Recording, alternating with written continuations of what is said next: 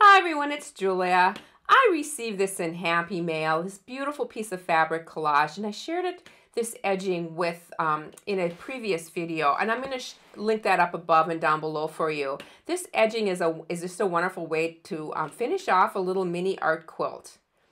This has batting in it or fiber or some kind of stabilizer, but it folds perfectly into this little clutch, and so that's what it's going to be. I'm going to share with you today how I finished it off and how I added a strap to it. I'm going to just put these large snaps on, and I'm just going to hand stitch these in place. I'm going to sew up those side seams first and just adding some clips to keep that in place.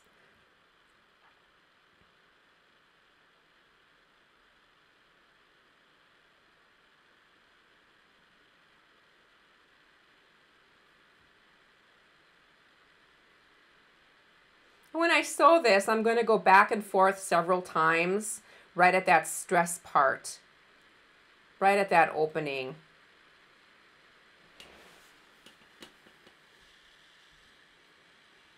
I'm just going to take my little ruler and I'm going to measure right in the center so I get those snaps put in the right spot. I'm just sharing my new thimble. I have struggled trying to find a thimble that I like, and this one's good. It doesn't sweat as bad as some of them, and it's not as bulky. Somewhat adjustable. I went with a size small. I've just find that I've never been really good at hand stitching, but as I get older, it's just getting worse. My hands just don't have the movement that they used to, and so this thimble is working for me.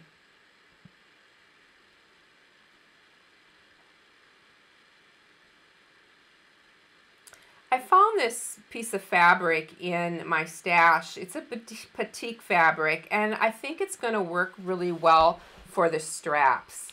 I decided I'm going to use fabric tubes that are filled with a yarn to create my straps, and I'm going to use my fast turns to do this. I purchased these fast turns many years ago at a sewing expo. And they are an investment. I'm glad that I have them. I use them quite a bit for different things. This is another little gadget, though, that's a real simple thing that you can also use in the same way. It just has a little hook at the end. Or, of course, just a safety pin will work as well.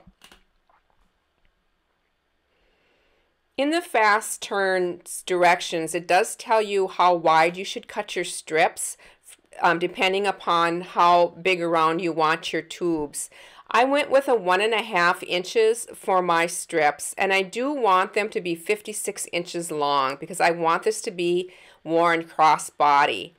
So I cut 2 strips, and I'm having to piece. And when I'm piecing here, I'm going to do it on a diagonal. That really helps eliminate bulk when you're doing these fabric tubes. I'm just going to press this. Now the right sides are together here. And I'm going to sew this using a 1/4 inch seam, but I'm leaving a gap in the center. I leave that gap because when I insert this tube to turn it, it's going to have, because it's 56 inches, it's just going to be too much fabric just to get on this tube.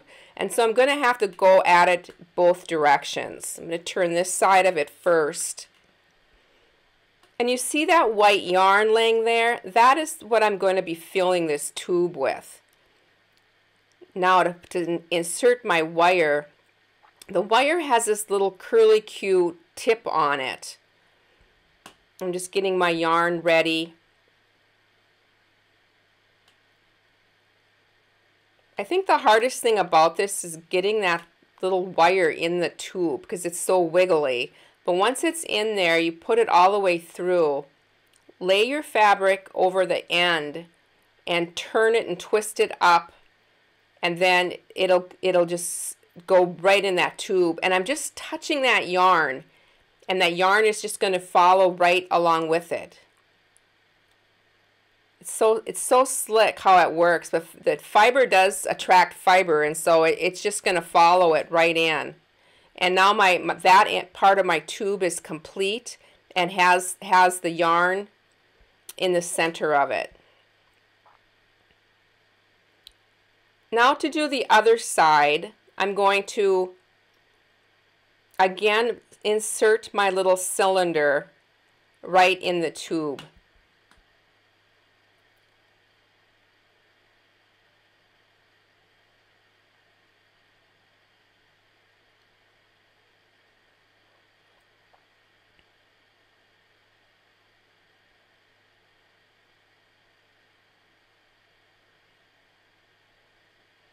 And again, inserting my wire and then turning that little curly end up, turning my tube so that the right side is out.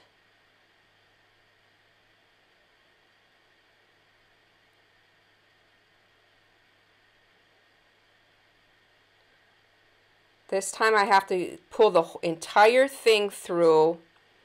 And now all that's left is to insert my tube one more time and get that yarn to go all the way through. And that's it. As simple as that. I still have a spot in the center that needs to be stitched. I'm going to put clips on the end so I don't lose my yarn. But right here, I'm just going to sew that with my sewing machine. And then I decided to cover that seam with a piece of lace. There's a lot of lace on this bag, and I thought it would just really add a nice touch. And I just hand stitched that on. Now to add my grommets, I'm just using a fabric marker and just marking where I want the holes to be. I'm going to be using a 1/4 inch grommets for this, and it came in this little kit with the tools, and I believe there's 4 different colors. I've chosen the silver ones, and there's 2 parts to each grommet. Getting the other part of the tool out. Now there is a tool that creates the holes, but I'm going to use my Crop-A-Dile to punch the initial hole. The largest hole in the Crop-A-Dile is, I believe it's 3/16 of an inch, and this is a 1/4 inch. But I like to start it with my Crop-A-Dile, and then I'll go back and finish, and you'll see it. I use the tool that came with the kit to finish poking the hole a little bit bigger.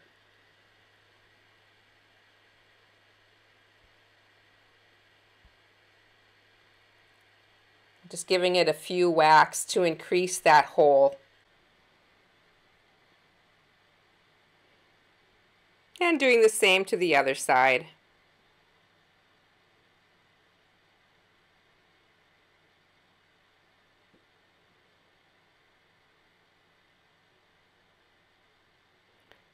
Putting the first part of that grommet into the hole and then inserting the other part of this tool, pushing everything down, and then putting the washer part of the grommet, and then using this other part of the tool and just giving it a couple whacks. They really go in quick and easy. And then on to the other one.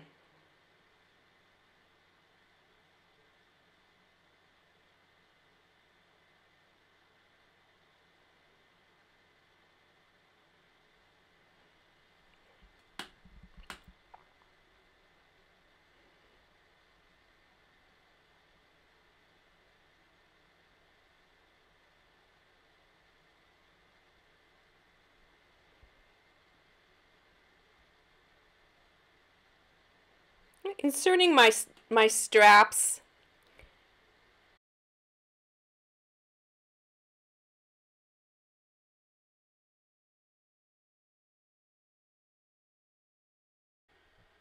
I'm trying the bag on now just to get the length correct. And then it's just as easy as tying a knot where I want the strap.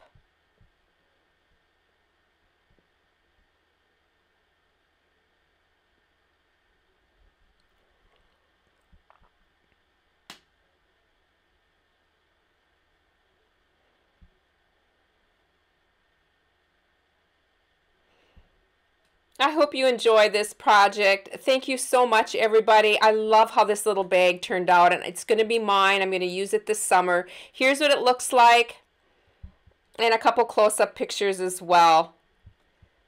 Thank you, everybody. I hope you have a chance to create. Bye for now.